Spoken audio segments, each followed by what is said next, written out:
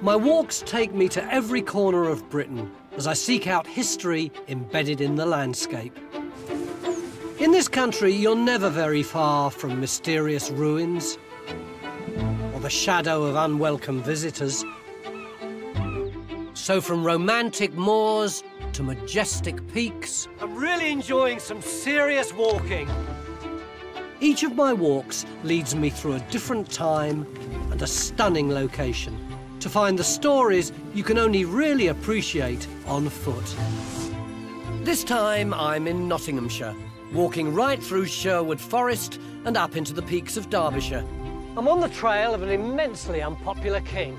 A brutal medieval tyrant, sworn enemy of Robin Hood, and the man forced to accept the Magna Carta or lose his kingdom.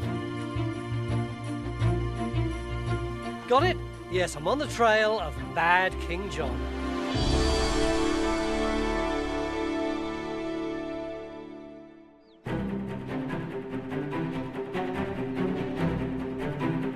Today, the Peak District National Park is famed among walkers. 200 square miles of stunning Derbyshire parkland open to all. Over the border in Nottinghamshire, the peaks give way to the ancient oaks of Sherwood Forest, still famous for its folklore and legend. In the 13th century, these two very different landscapes were a playground for King John and would become his central stronghold as the kingdom turned against him.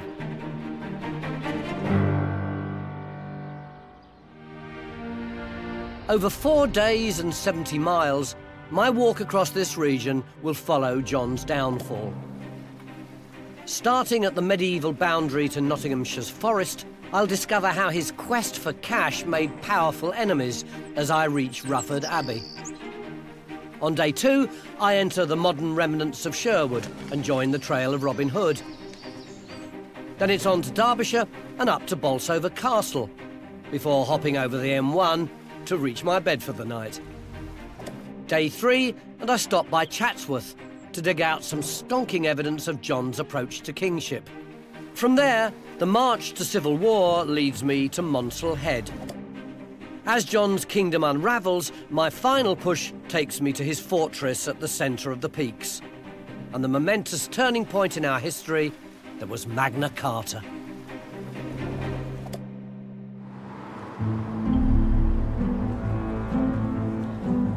So, who was John? He was a Plantagenet and born in 1167. As Henry II's fifth and youngest son, no one expected him to become king. But one by one, John's siblings died off, edging him closer to the throne.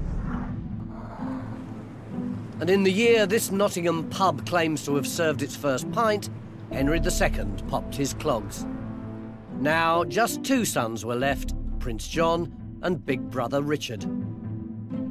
Richard I, or Richard the Lionheart as we know him, has always had this glowing reputation, hasn't he? Fearless and brave when he was on the Crusades and noble and just when he was back home. So you've got him all heroic and John all nasty and villainous. But is that fair? Or is it just a cartoon version of history? I couldn't come to this part of the country without stopping by Nottingham Castle. The present building dates from the 17th century, but the site is still famous as the favoured hangout of John and his notorious henchman, the Sheriff of Nottingham. John was given the castle when he was still just a prince, together with the rich hunting counties of Nottinghamshire and Derbyshire. Like most royals at the time, he'd spent his childhood in France. But this was part of England where he could feel at home. The next 20 years would be seismic. John would get the throne and he'd be in charge not just of Nottinghamshire, but the whole of England. And a few years after that, he would become so mistrusted that the country would rise up and demand that never again should a King of England enjoy absolute rule. Discover the past with exclusive history documentaries from History Hit and uncover the secrets of some of the most famous people and events in history. History Hit gives you access to a growing range of documentaries presented by and featuring historians at the forefront of research and debate. Whether you are looking to find out more about charismatic leaders like Cleopatra or to discover the story behind the Industrial Revolution, History Hit will have something for you. We also aim to bring you the stories and legends that shaped our world through our award-winning podcast network. Sign up now for a free trial, and Absolute History fans get 50% off their first 3 months. Just be sure to use the code AbsoluteHistory at checkout. To mark the Magna Carta's 800th anniversary, it's this story of John's fall from grace that I'm going to explore on my walk.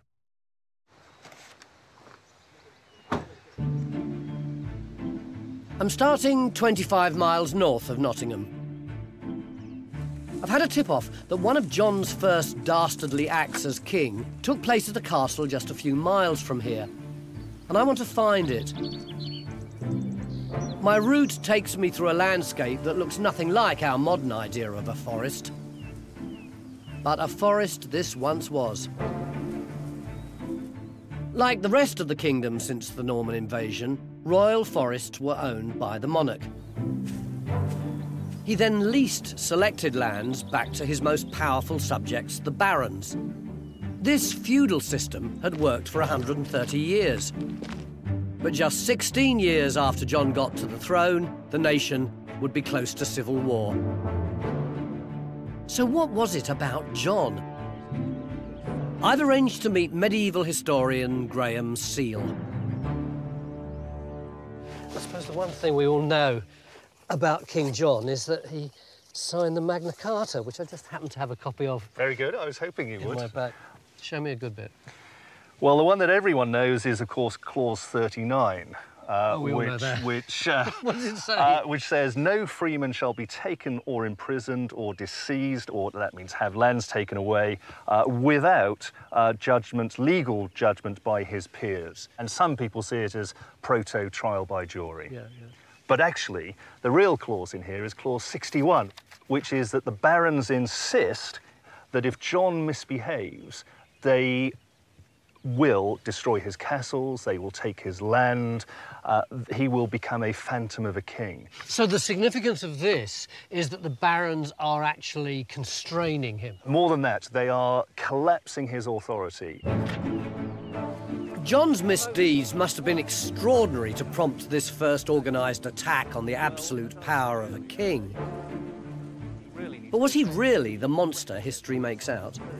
The chronicle source from later on in the 13th century famously says, as foul as hell is, it was made yet fouler still by the presence of King John. But you don't agree with the chroniclers, do you? You think that he was nicer than they do. I do, because there's an alternative body of evidence which suggests that he was. The administrative evidence, the record evidence, the charter evidence. What does that say about him? If you study that closely, that suggests that he was energetic, conscientious, vigorous, all of the things which the chronicles allege that he wasn't. It's hard to believe, Graham. It's hard to believe. To judge for myself, I'm continuing my search for John's first castle conquest. And that means heading deeper into the old forest. 800 years ago, royal forests covered 4/5 of Nottinghamshire and around half of Derbyshire. But they weren't just for the king and his mates to hunt in. Anyone living or working within their boundaries was taxed under a punishing system of forest laws. The cash raised from these taxes was collected at the castle I'm trying to find, somewhere near the little village of Laxton. That is Laxton Church there. Here's Laxton. There's the Motte Bailey Castle. That's the route I reckon I've been going on. So, unless I'm daft, I think the Motte Bailey should be... See where those horses are with those trees beyond? I reckon it's over there. See if I can go around the side.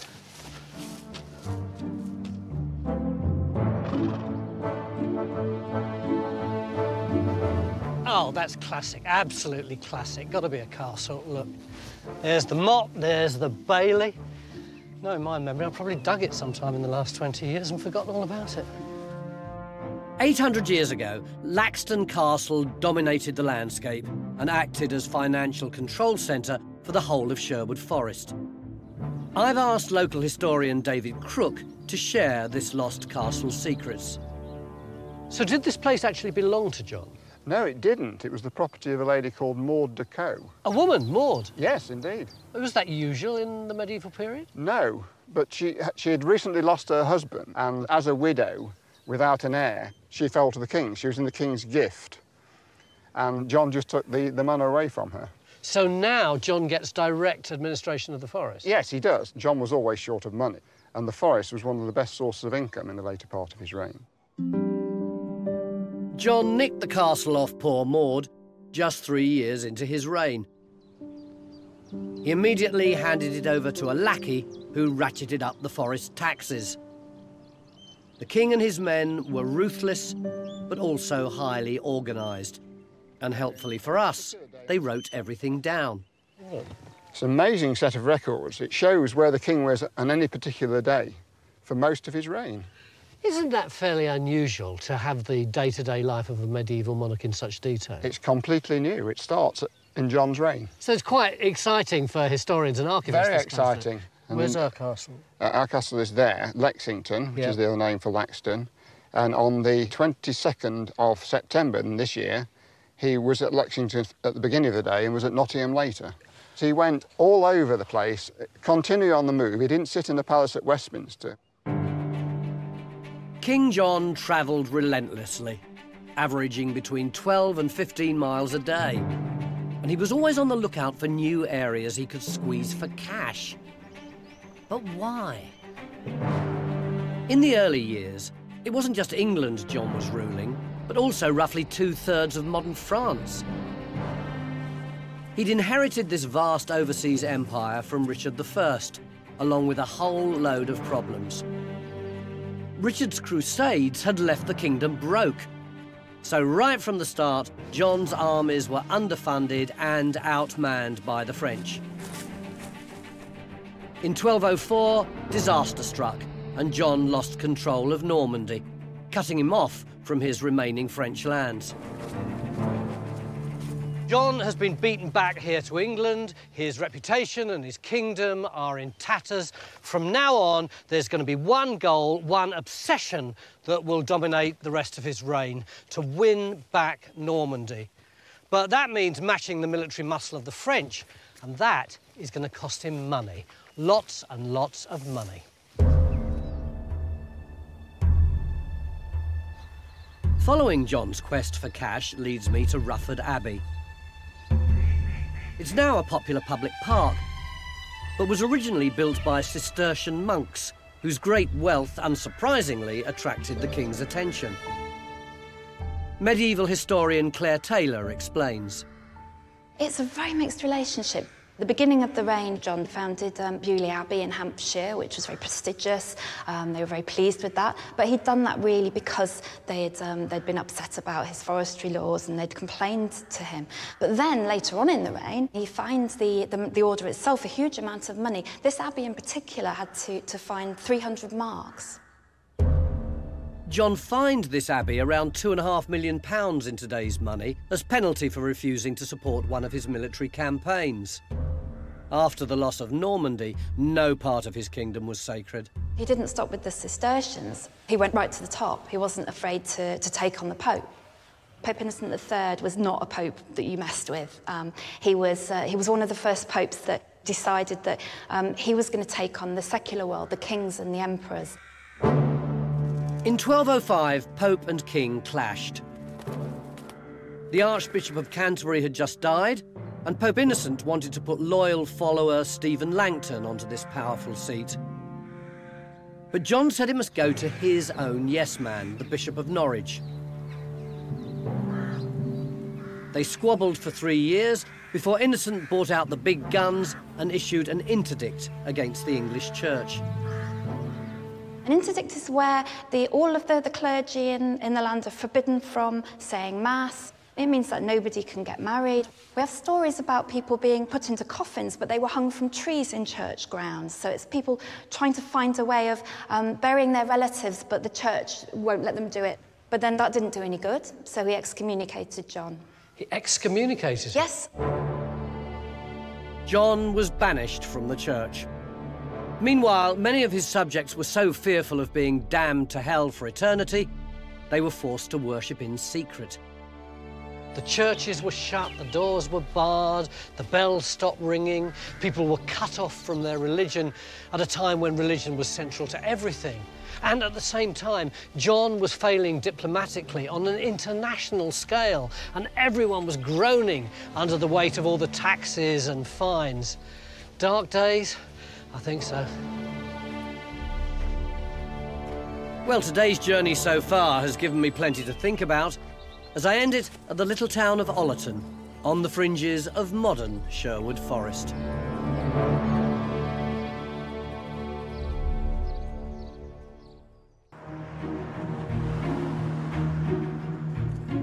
Today I won't be able to see the wood for the trees as I head into what remains of Sherwood Forest, once the heart of King John's stronghold against the wild north. My route takes me right through the forest to John's pleasure palace at King's Clipston. Then it's over the border to Derbyshire and a linchpin castle at Bolsover. Finally, I hop over Chesterfield to end my day at the edge of the Chatsworth estate.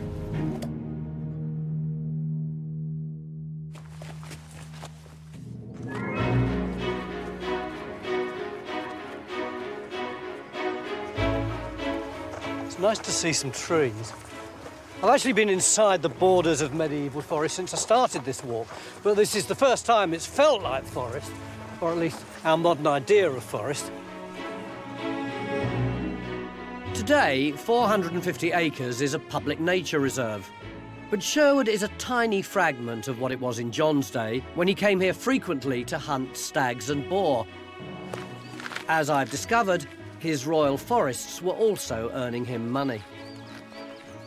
Hunting, farming, or even collecting firewood all required the king's permission, and it came at a price under forest law.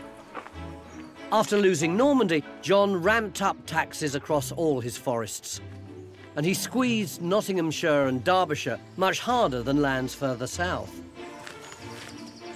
I've joined a route John would certainly have travelled. The Great North Way was the medieval main road linking London to York. There was another medieval chap who came this way, or at least he made good use of other people who came this way. He had a green uniform, a pointy hat with a feather in it, catchy theme tune. I think you know who I'm talking about. It's impossible to come to Sherwood Forest without conjuring up images of Robin Hood. Good stick. Back when picking up a stick could get you fined, it's not hard to see the appeal of an outlaw who championed the rights of the little people against a wicked king. But did Robin of Sherwood actually exist? Well, no. The legendary hero we think of today was shaped by centuries of popular ballads. 200 years after John died, the first ballad that we know of appeared, which specifically locates Robin here in Sherwood. It went, Robin Hood in Sherwood stood, hooded and hatted, hosed and shod, 34 arrows he bore in his hands. That's the bloke, isn't it? But in hundreds of medieval ballads, there's not one mention of King John. It was actually 19th century novelist Walter Scott who made John into Robin's villainous foe. Hollywood lapped up Scott's version and has regurgitated it ever since.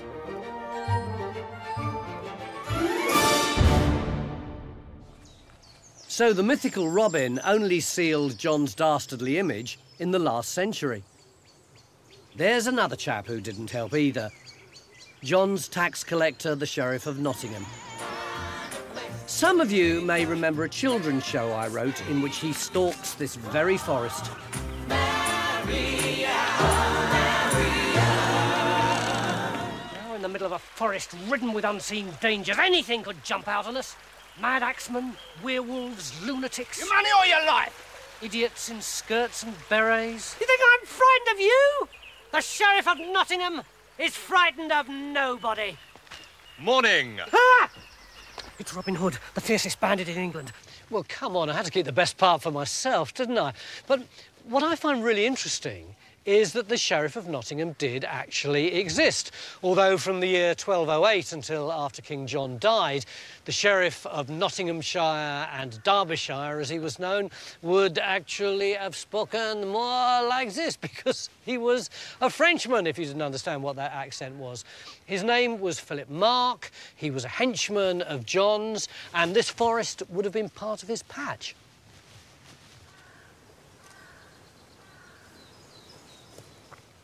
For proof, here he is in the Magna Carta, named and shamed. Paragraph 50, we will entirely remove from their bailiwicks the relations of Gerald Athy, Engelard of Sigoin, blah, blah, blah, and Philip Mark with his brothers and his nephew Geoffrey and the whole brood of the same. In other words, by the year 1215, Philip Mark was so unpopular that the Magna Carta specifically states that he and his family should be booted off their land. There aren't many names singled out in the Magna Carta. The sheriff obviously made some powerful enemies. Morning. I'm all right. 800 years ago, Sherwood would have been much more open to allow for hunting and farming. But some of these trees would already have taken root. Today, a small team of foresters care for almost 1,000 ancient oaks. The trees are known as veterans. Cool, that's a gorgeous old tree. It is, isn't it? So we're just in the process of banding it. We're trying to get it to move as one tree again. It's a bit thin on top, isn't it? Yeah, that's what happens with veterans. The first thing they do is they spend the first 300 years to grow, and then they spend 300 years to live their life, and then they spend the last 300 years gracefully dying. So this is retirement? So in this case, it's retiring, yes. Yeah. You're not going to do this to all your veteran oaks, are you? No, it would be costly, but also you don't want to go around a forest full of metalwork. So no, we only do it to the most vulnerable ones. Yeah. But we still look after them all. That's fantastic. So you've got 1,000 old trees and each one has got its own care plan? Yes, yes, that's correct. Sherwood's poster boy is the major oak. With support from generations of foresters, it's holding up pretty well, considering it's at least 8 centuries old. It's amazing to think that when King John was hunting here, this would have been a little oak just tentatively stretching out its roots.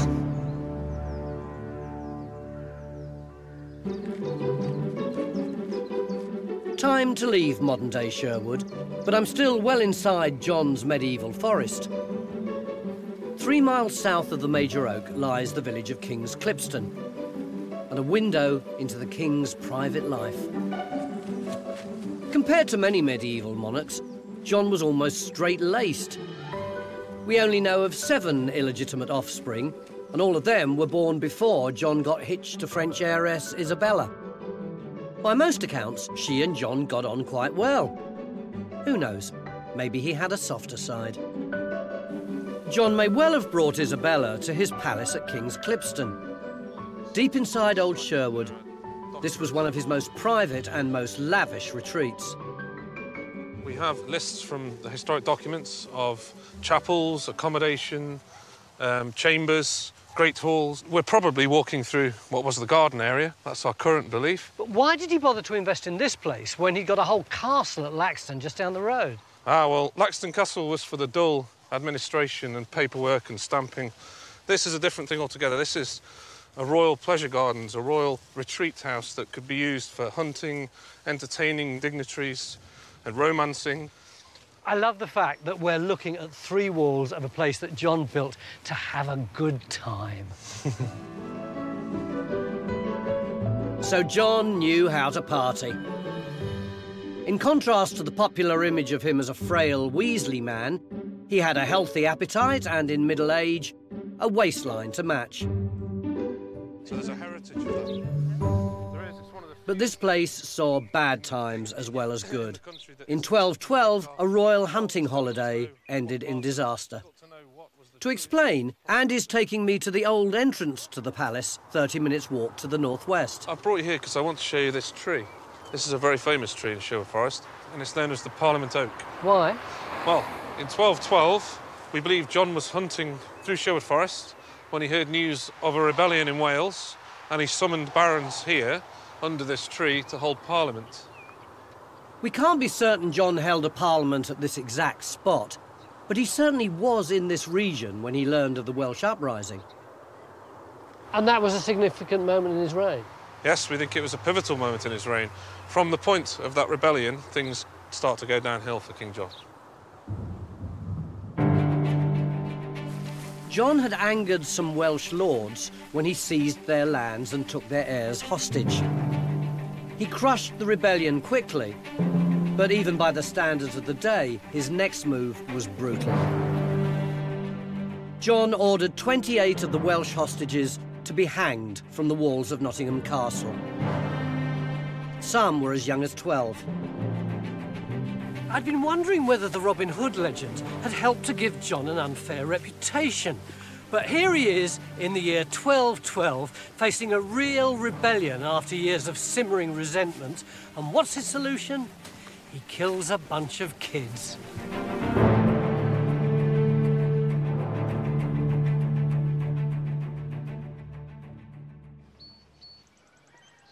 I'm finally leaving medieval Sherwood as I cross over the border into Derbyshire and up to the mighty castle at Bolsover.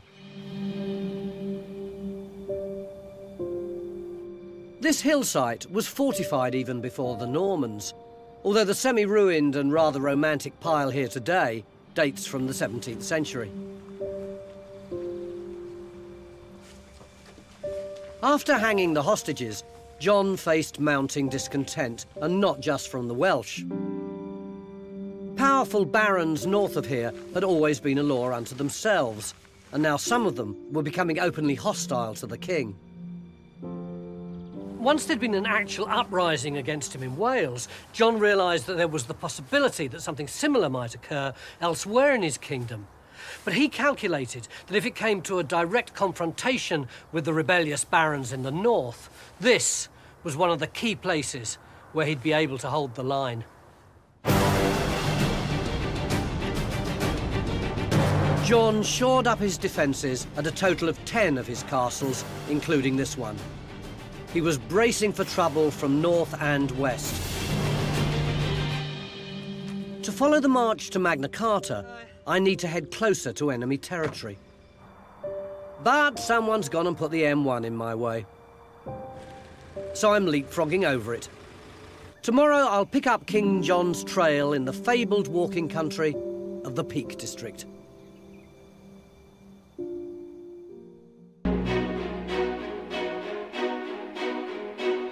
Day 3, and I'm walking right across King John's front line against an increasingly rebellious north.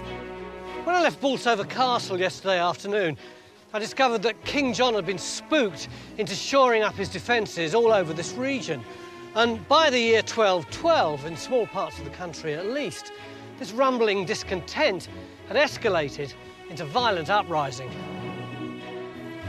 My route takes me over the moors to Chatsworth and some first-hand evidence from John's reign. Then I join the stunning Monsell Trail as I head into the heart of the Peak District National Park.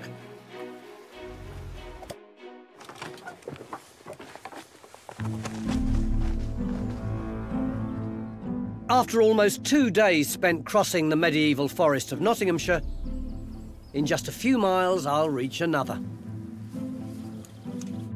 The Forest of the Peak covered around 200 square miles. It rivaled Sherwood in size and in the amount of tax John could squeeze from it. He inherited his forest laws from the Normans, whose feudal system was all about controlling the population.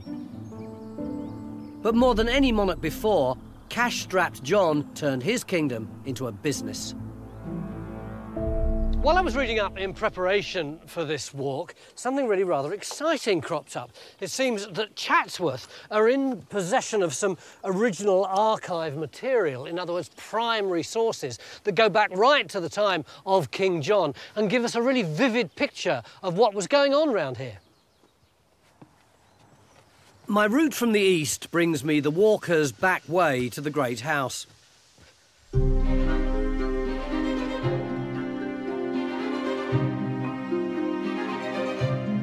In John's reign, records show a medieval hamlet here, also called Chatsworth, and perched on the fringes of his Forest of the Peak.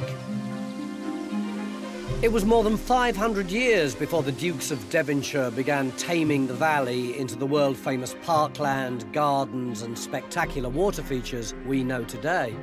But what I've come to see isn't on the guided tour. I've arranged for Magna Carta expert Dr. Sophie Ambler to join me down in the bowels of the building. Oh, there's two of them. There's two of them. Yes. These beautiful charters were legal documents issued by John himself when he held court near here over 800 years ago. The first thing that strikes me about these is that they're incredibly good nick. We begin here with King John's title. Now, this is quite a long title, as titles go. John, by the grace of God, King of England, Lord of Ireland, Count of Anjou, know that we have granted and in this charter confirmed to William Fitzwalkelin and his heirs that the manor of Stainsby may be free of forest law.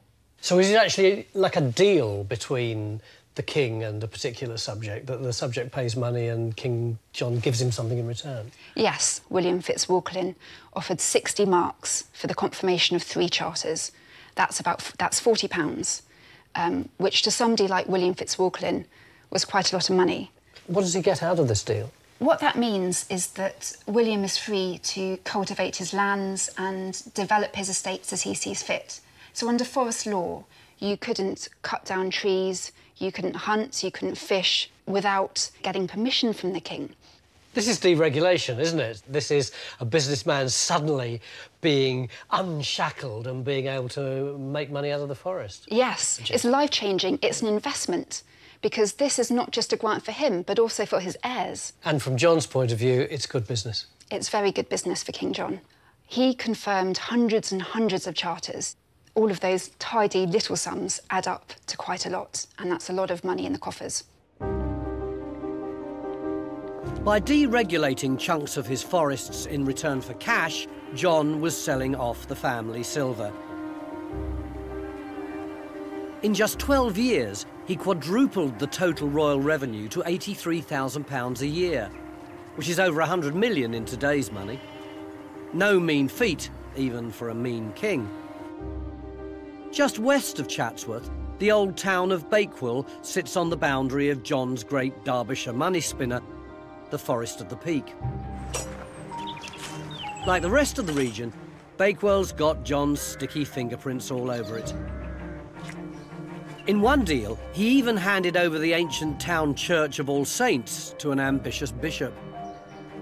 Hunting forests, castles, churches, everything had a price.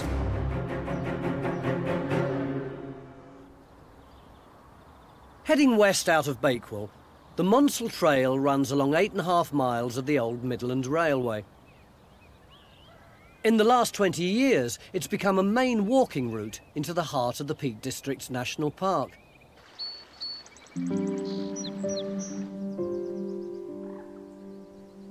On my walk, it's been easy to see how John made enemies. After the loss of Normandy, he was ruthless in his taxes, and he could certainly be cruel. But he was a medieval king. Tyranny is in the job description. So just what tipped England from simmering resentment into rising up and producing the Magna Carta? I'm hoping medieval historian Lauren Johnson can help me join the dots. I think the trouble with John's reign is you have a situation that's been bubbling away for a really long time. This sense of the king interfering in people's lives, the fact, particularly the barons' lives.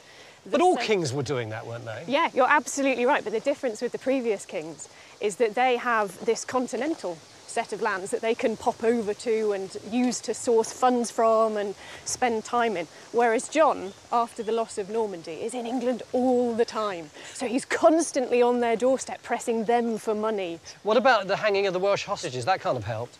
No, I don't think it did. The trouble is that just as the Welsh rebellion is really getting going, you have this situation where King John finally discovers a plot that might have been going on for a while. The barons not only want to actually move him aside and take power for themselves, they actually want to have him killed. So 3 years before Magna Carta was on the table, there was a plot to murder the king. The ringleaders were powerful northern barons who hadn't forgiven him for the loss of their own French estates when he had lost Normandy. Not to mention all the taxes. So John's in a right old pickle. Is there any way out for him? Well, one option, of course, is to go and actually try and crush the men in the north, but that is a real dangerous situation for him to be getting into. The much more obvious solution, what he has been building towards for the past 10 years, is to go back and try and retake Normandy. Which also sounds pretty dangerous. It is pretty dangerous, but at least it's dangerous outside his own kingdom. Yeah. And he demands soldiers from the people of England, all of the barons, and again the Northmen say, no, we are not sending you soldiers, we're not sending you money, we're not going to help, this isn't our fight. So he goes to Normandy, unfortunately somewhat undermanned. He has some successes during his time there, but when it gets to the Battle of Bouvines, where the King of France absolutely trounces all of the opposition, that's the most decisive battle, probably, of the entire Middle Ages. After the Battle of Bouvines, it's not a case, really, of whether there's going to be an English rebellion. It's just a case of when it's going to happen. John's catastrophic trouncing by Philip of France at Bouvines was the last straw for his seething barons. It's a bit of an emperor's new clothes moment, really, isn't it? John's been squeezing money out of everybody left, right and centre on the promise that one day he'll get Normandy back. But when the moment comes, he can't deliver. And with France off the agenda, he's now got a new problem. He could lose this country as well.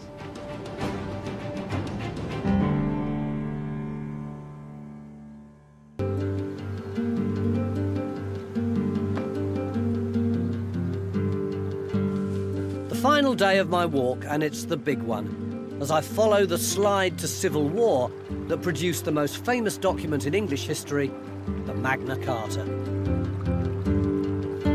From Monsell Head, I follow the limestone way northwest through John's old forest at the peak to reach Peveril Castle.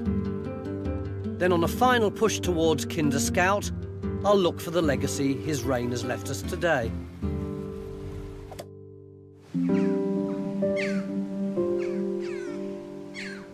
Following John's defeat in France in 1214, war with the barons looked inevitable. Drastic action was needed. John went cap in hand to the Pope, ending his 5-year excommunication and securing a powerful ally. Unfortunately, it was too little, too late. But when violence erupted, it wasn't in the north or even Wales, it was in London. In a shock move, on the 17th of May 1215, rebel barons seized the tower, pulling the might of John's capital city from under him. His kingdom was shrinking fast. Where can John feel safe? Well, up there, for a start. It was said anyone who held Peveril Castle and its sister fortress at Bolsover held the whole region. Peveril was built in 1176 by John's dad, Henry II. Its perch high on a limestone ridge turns almost sheer ravines to incredible defensive advantage. I wouldn't want to be the one attacking this place in the days before cannon. Imagine trying to lug a siege engine up here, or even just walk up in a suit of armour. Oh, you'd have a coronary by the time you got to here. John had loyal retainers installed right through his Midland stronghold, all the way from Laxton to this castle. But even if his men could hold this central core of the country, it wouldn't be enough to save his throne. John had already lost too much support elsewhere. The only thing for it was to meet the barons and negotiate terms.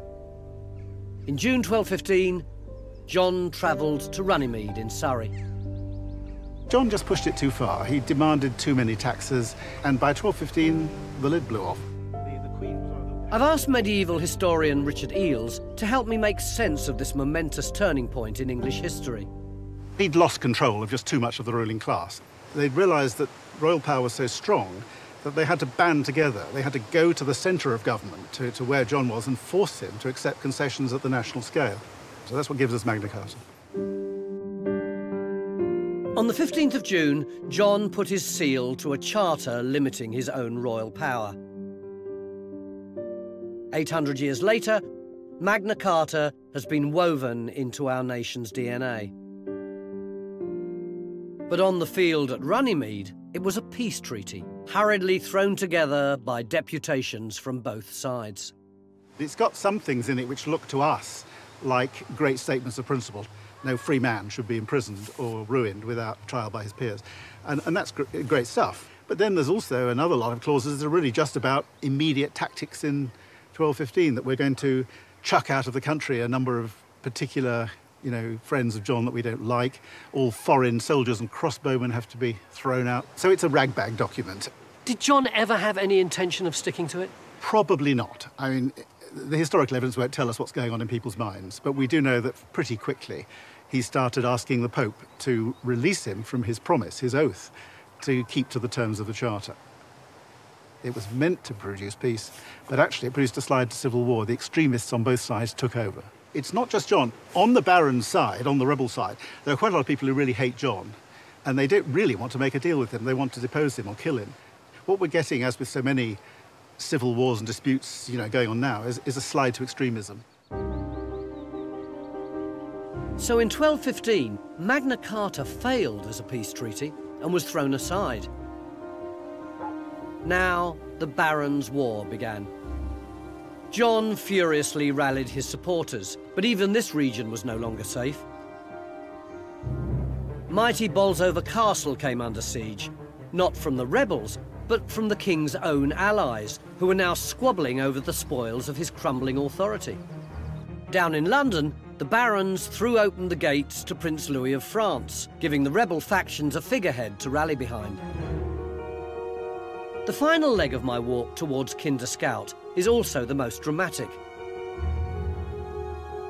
The great ridge of Rufford Edge gives walkers what must be some of the best views in the country.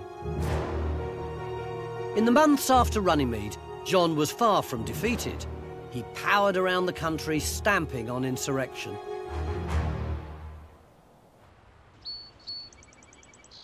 But then 1216 brought disaster. If one famous account is to be believed, the king was travelling to Norfolk when he started feeling ill. Oh, sorry, guys. He turned around, but sent his baggage train onto the causeway to cross the great estuary of the Wash. Trouble was, they'd not checked their tide timetable. Carriages sunk into the mud, and the tide swept the convoy away. In that accident, he lost something really ominous, his crown jewels, which had been in one of the carriages. And he never recovered from his illness. On the 19th of October in the year 1216, in the middle of the Civil War, he died in Newark, back in Nottinghamshire, on the outskirts of Sherwood. He was suffering from dysentery, and rumour had it that he'd gorged on a surfeit of peaches. And knowing the royal appetite, could have been true.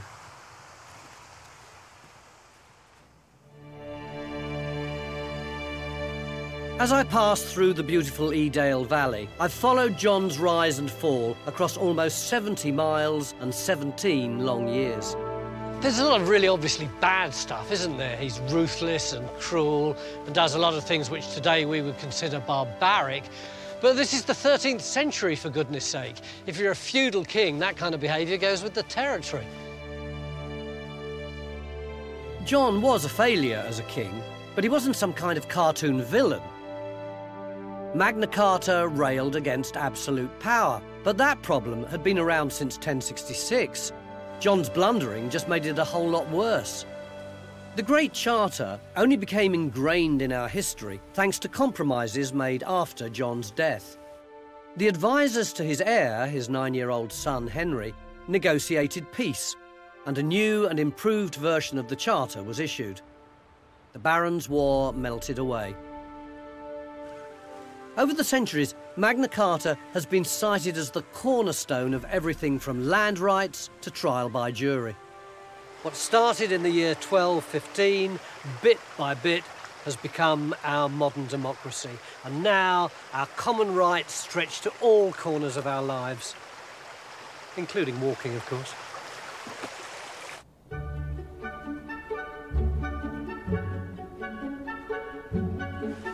I'm finishing my journey with a modern story that invokes the spirit of Magna Carta and took place here at the centre of John's Forest of the Peak. Joining me is journalist and fellow walker, Rowley Smith. This is Kinder Scout up ahead of us, and this is where, in 1932, the famous mass trespass took place. It was a move by a group of young Manchester walkers to overcome the fact that they could see these fantastic moors from their homes, from their factories, but they couldn't walk on them. And they decided that if there was enough of them, they could do something about this. So they organised this mass trespass, and as a result of which 6 were arrested merely for walking on the moors. Thanks to the trespassers' defiance of private landowners here on Kinder Scout, all this land is now open to walkers. In fact, their action kick-started the Right to Roam movement across the whole country. Oh, quite a climb. Yeah, but it was worth it, wasn't it? Oh, yeah, what a view. It's a privilege to be up here, really. So is the fight won? No. Scotland has got de facto access to all of its countryside. We want the Scottish model here. So, as far as I'm concerned, the fight goes on. So what started back in the 13th century with a struggle against oppressive forest laws and ended with Magna Carta actually is still going on into the 21st century. Absolutely right.